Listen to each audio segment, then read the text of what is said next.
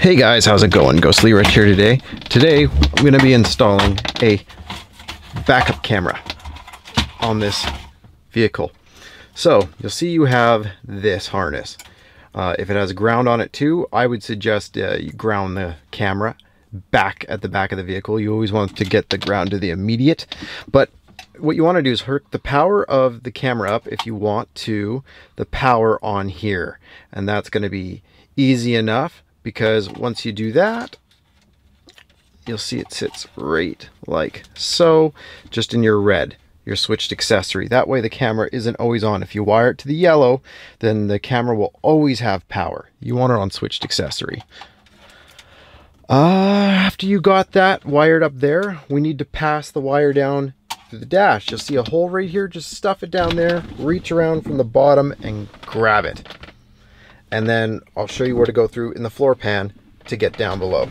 So as you can see here, this is for my reverse wire. I soldered this onto that purple and white wire, which is usually what color it is for reverse, on the back of a deck. And then I have my RCA with the power wire down there. This one, I'm going to try and see if I can snag the reverse wire in the cab here. If I find out where it is in here, I'm going to do a quick search. If not, I'm just going to run it to the back and run it to the reverse light. That's the easiest way usually to do this without spending a whole lot of time. And you're already running this to the back of the truck anyway. Running this backup camera, all you got to do is remove this. And it might try to connect to here. We'll see if we can disconnect it. Yes, we can. Now, we can disconnect this one, but it's not really needed. What we're looking for is a rubber plug. There's usually a rubber plug that goes under these carpets, so that way if you ever get a flood or anything, you can empty it out. And what we do is we look for that rubber plug and we shoot our wire down that rubber plug so it goes below the vehicle. You can do it another way by going under the vehicle and taking a quick look, but usually it's in this footwell. If you have a floor mat, take it out. This, pop it out. After you do that, there's the plug. So what we're going to do is we're going to be running this wire underneath here, and we're going to tie it up here and then run it under the carpet, and we're going to pop this bad boy out. What you're going to do is going to make a slit in this, and when you make a slit in that, then we can pass the wires through. If you look under here, right under the steering wheel, you'll see two little claws that come down. I threw the wire up over there, and then right by the grommet that goes under the hood, there's a, you can sort of see it there, and I just strapped it there, and that way I can bring it down the back side of the carpet here. Now, if there is going to be a wire for us to tap into for reverse, it'll be right here, and it'll be going to the rear of the vehicle. So I'm going to quickly check and see if there is a reverse wire in this driver's side kick panel. See this top plug right here? Well, that top plug, and if you look, top plug bottom wire right here is black and pink. That black and pink wire is the reverse wire. So wire your blue or whatever color wire you have going from the reverse wire from the deck right to here, and then hook it up. After you hook it up, make sure when you shift it to reverse and back that the backup camera kicks in. Watch this. Reverse. No video signal because we haven't hooked up the camera yet.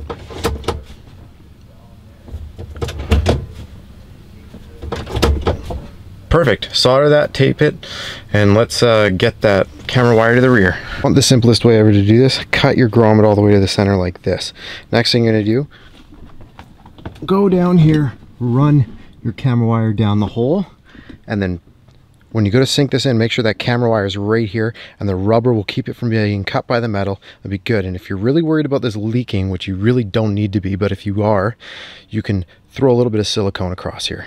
I haven't put the grommet in yet, but see how it's just coming through there? Then I pass it through up here. I can strap it onto this, come over to here. See this other wiring harness? I can strap it here all the way down, and it's protected by the frame, and bring it up and all the way down the truck body. And you just want to keep it on the inside here.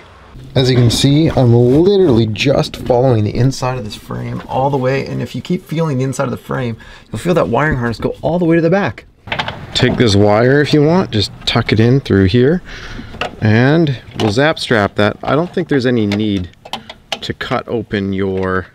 I'll leave it up to you. You can either cut a hole behind the camera or just do it like this, but see how those two line up? Pull these two bolts out and tighten your camera on right here, and then we'll do our last little bit of soldering down here. So your camera's mounted, it's hanging here. Tape these two together. You'll see red goes to red. I'm going to tape that up in a sec.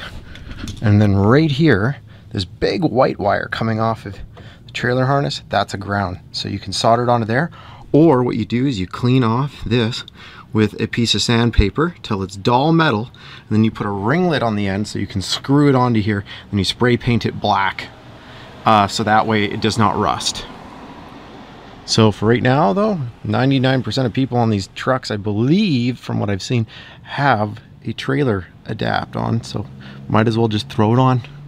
So we got a ground going there, our power is nicely looped right there, and then now we have this extra. We'll bundle this up with zap straps after. But first, let's go ahead and go try out our backup camera.